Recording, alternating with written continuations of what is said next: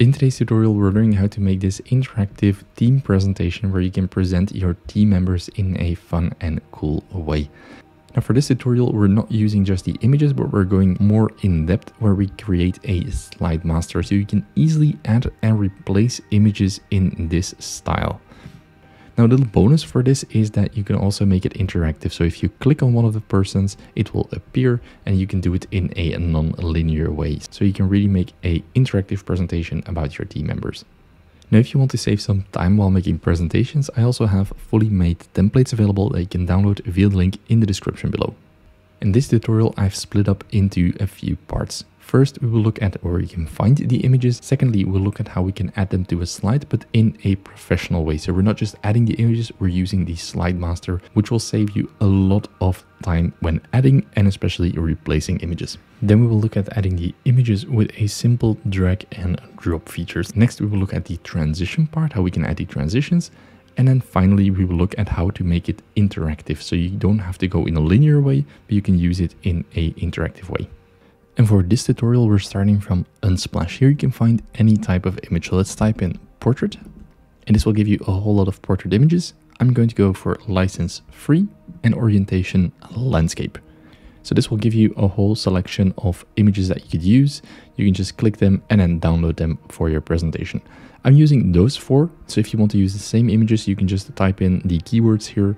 And this is the second one I'm going to use, the third one, and eventually the fourth one. So I'm going to use those 4 images. You can download them if you want to follow along. Now I'm going to jump back into PowerPoint. And once we're into PowerPoint, we want to do it the right way. So we go to the View tab, and here we want to select SlideMaster. You can choose any of the empty ones or create a new one.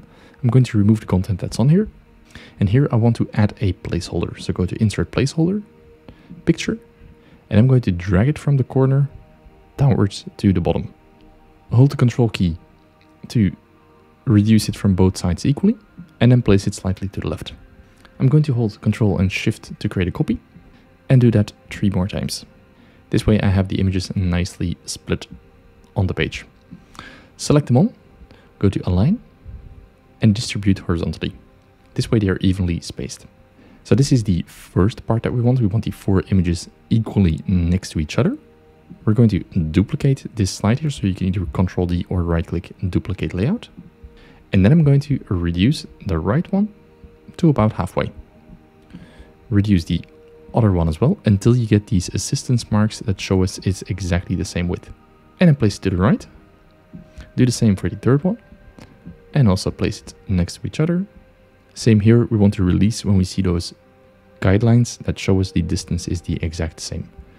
And then the last one, we want to make it large and release. This is the second slide.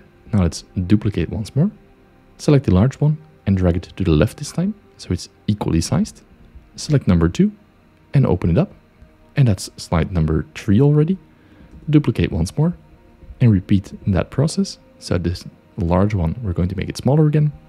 And then open up the third one, duplicate one final time, and make this one smaller. And then increase the last one. Now the reason we start off by doing this in SlideMaster, you'll see why, because it's super easy to add the images now. Let's go to Close SlideMaster, and this way we have a blank slide to work with. Now if we go to New Slide, and we add the blank one, the first one, we can remove this page, the first one. So this is our starter image. Now let's add a new slide with the large one on the left, so the first variant.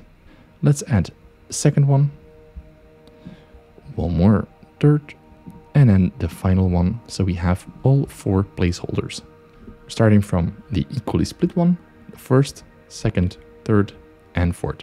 Now we want to grab our images, and then we select the first slide. We grab the 4 images all at once from our files, and we release them on the slide. And this way they will instantly fill all 4 images, which is an incredible feature. Go to the second one, and repeat, just drag in the 4 images and they will instantly cut to the right proportion. Fourth one, just drag them in and you see the order stays exactly the same. The fourth one and then the final one. There we go. Now it's important to notice that you can choose the order in which they appear, and that is by the file name that you select them on. So let me show real quick in a Finder window. This is the first image, starts with an A, the yellow one. Then we have the pink woman. Then we have the guy. And then we have the fourth image, which is the second guy.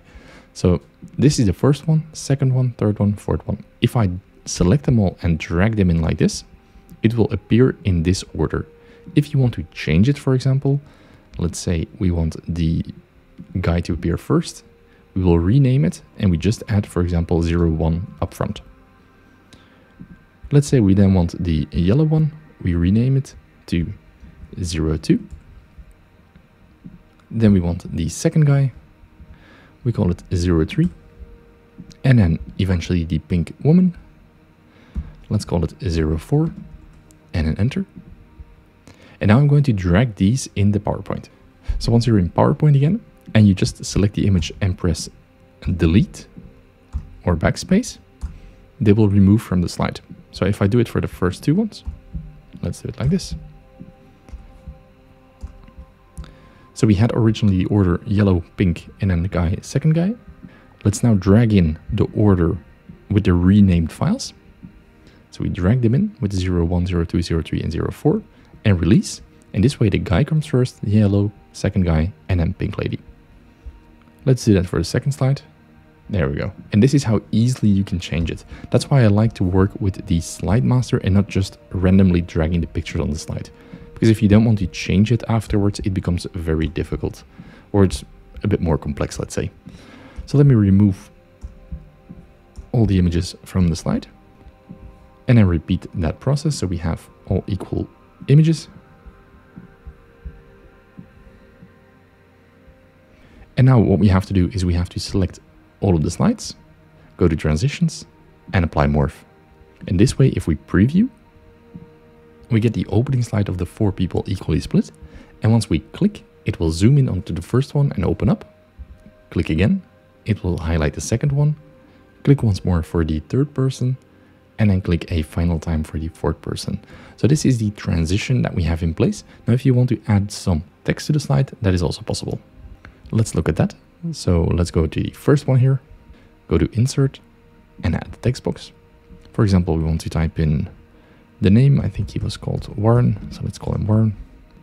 Give it a nice font. I'm using Montserrat, making it white. And if it becomes hard to read, so let's increase it, make it bold. If it becomes hard to read on one of those images, you can see the white doesn't really contrast. There's a few things you can do. You can right click format shape, go to text options, and then give it a shadow. So go to the second tab here, shadow, and then choose one of the presets. This already makes it easier to read.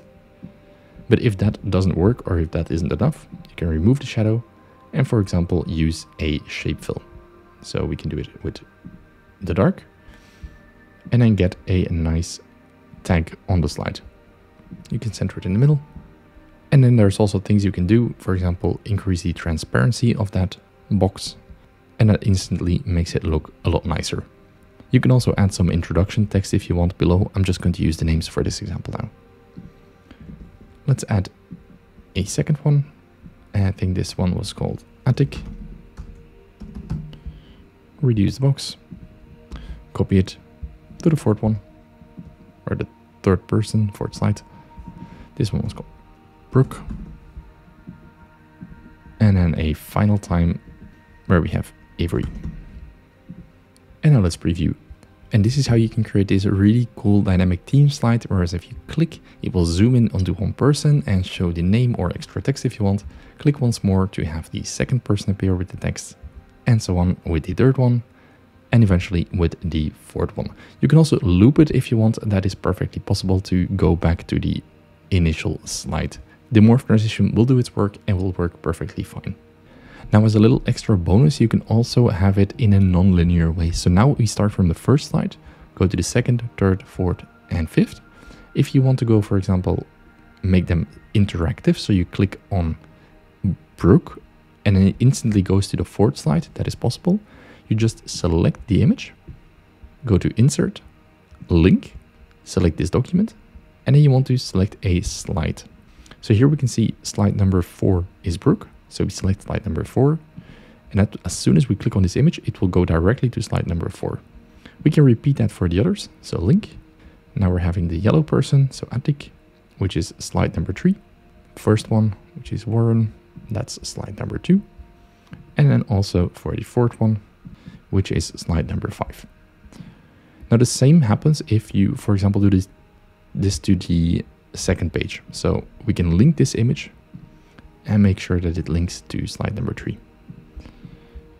Link, and this one goes to slide number 4, and this one goes for slide number 5. You can repeat this for the other slides, the remaining slides, if you want a complete interactive presentation. Let's preview what we have. And this is how you can make this really cool interactive team presentation, whereas if you click on one person, it will go to that person, and you don't have to do it in a linear way. The morph transition really carries the presentation, and then you can add some dynamic interactivity with the linking of the slides. Thanks a lot for watching. If you want to learn more about PowerPoint, make sure to drop a follow and watch the video on the screen right now.